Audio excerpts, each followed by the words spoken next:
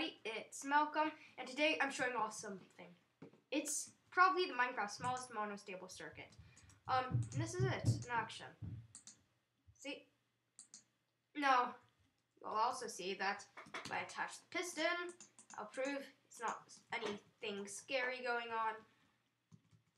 I'm used to using C for fly because our keyboard is messed up on another computer. So look, now there is something quite fishy because it, well, alright, so what's happening here is there's also another problem. If it's over here, like say the further away it is, the stranger this monostable is going to act. For example, if I just add a piston right here, you'll see it acts quite strangely. But it will work if I put the piston too farther away. So the further away this is, the further away the output of the monostable has to be.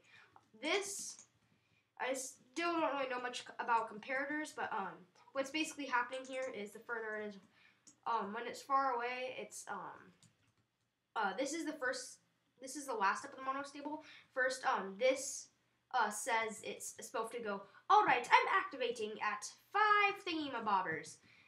But then this comes in like later, and then realizes, oh wait, I need to subtract that by blah thingamabobbers.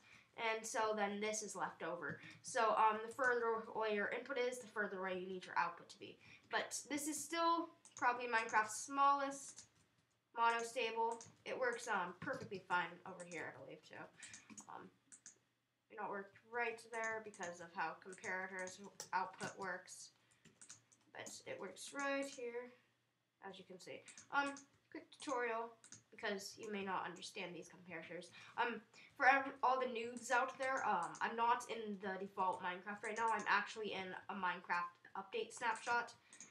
You can learn about that in internet searching. So you see, this is comparators first mode. I think this is subtract mode that it is in. And then you have my 2x2 comparator. And thanks for watching!